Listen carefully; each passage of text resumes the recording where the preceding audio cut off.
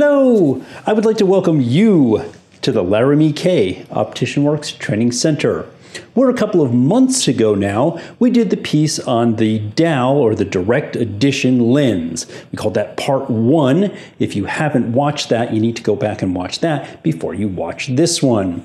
A month or so after that, we did Part 2, which was Test Drive number 1, and this is Test Drive number 2. Now I'm going to be repeating this multiple times through this presentation. You really need to watch part 1 about how this lens is designed, the concept behind it, in order to understand what I'm even talking about here. We did have a part 2, that was test drive number 1. They had sent me an original prototype of the lenses. I made a pair of glasses. I didn't like them. We went back and forth a couple of times. They sent me another set. I made another set, and that really didn't go all that well either. Needless to say, Quest, the folks behind the Direct Addition lens, weren't thrilled with my findings. We worked together closely, and I had made some mistakes, they had made some mistakes, and now they got me a pair that works pretty darned good. Now, why did those mistakes happen? Well, remember that we've had 30 years of learning to fit a progressive lens, and most of us get that right about 95% of the time, or wrong 5% of the time after 30 years. The DAL is a brand new thing. It's going to take a while to sort out all the subtle nuances of fitting them repeatedly and accurately. I had 30 minutes instead of 30 years, so it all worked out, but there are some issues that they are dealing with about trying to create a better fitting guide for you. I'm going to do a preemptive strike here before the comments start flying around YouTube.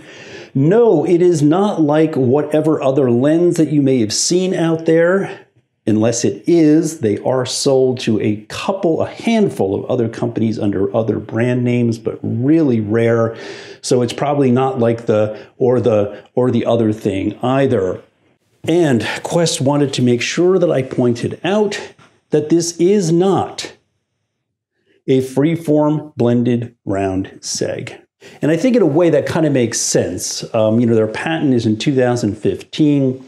Freeform has been around 15 years or more. Blended round segs were being made in glass 75 years ago, I think. I don't think the patent office was going to hand them out a new patent in 2015 for that kind of design. So after part 2, we're at part 3. I've got a set of DALs that I actually wore and like. What would I say about those lenses? I would call them the WYSIWYG lens. What you see is what you get. I would say that they do what they claim to do. Take a look at the map. Now look at the lens, and I know that's really hard to see, but if you look and see the pattern of the optics in the actual lenses, look at how close those are. Pretty good. And honestly, just plain wearing them shows that, well, kind of does what it claims to do. Remembering from part 1 that these are deliberately a bifocal design, distance near. They do that with no jump and no line. It is a zoom in, zoom out perception when your eye drops from the select individual distance to the select individual near portions. Does that without a corridor because, of course, it is deliberately not a progressive lens. And the lens does offer nice wide fields of usable vision. Again, look at that map. Look at the optics of that lens in that frame. You can pretty much see it. With that said, look at the map one more time and look in my red ovals there. Okay, there is still the optical swamp and the land of optical garbage, even in this design.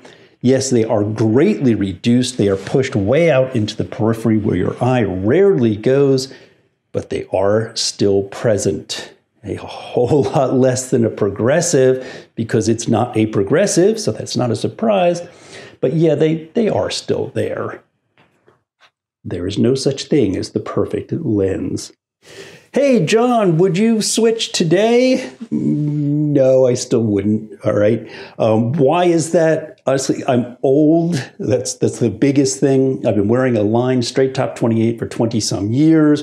I rarely wear my glasses at all. I get through the day without them. I need an intermediate pair for the computer, which actually is closer to a near pair or a weak near pair. So I just don't have a reason to switch. But would I sell this to a new presbyope if I was still working retail? Heck yes, I would. With the understanding that they are coming up with a much better guide on how to fit it to avoid the pitfalls of having to remake them twice.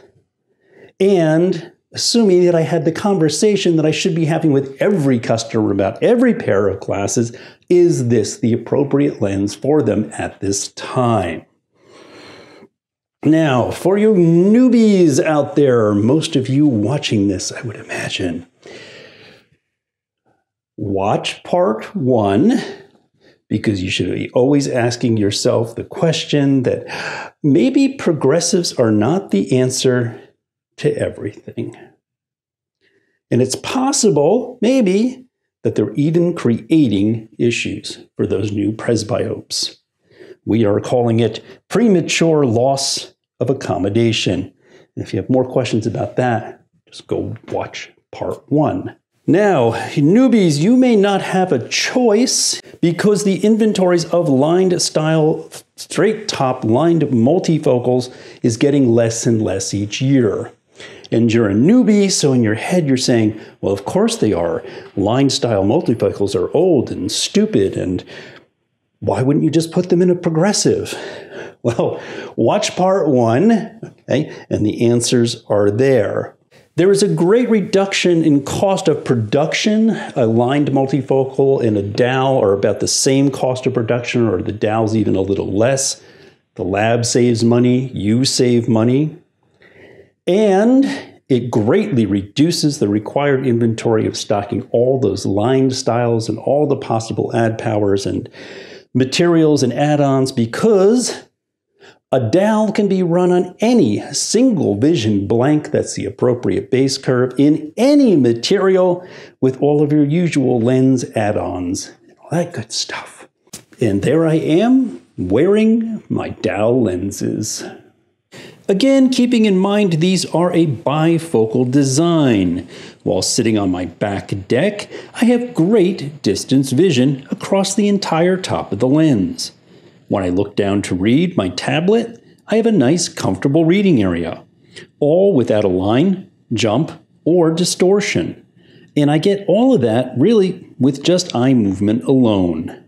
Post-presentation disclaimer, just as I mentioned in parts 1 and parts 2, that Laramy-K has no vested interest in the DAL lens design. In other words, I'm not trying to sell you something here. It's just a new, unique lens design that we feel that you need to know about.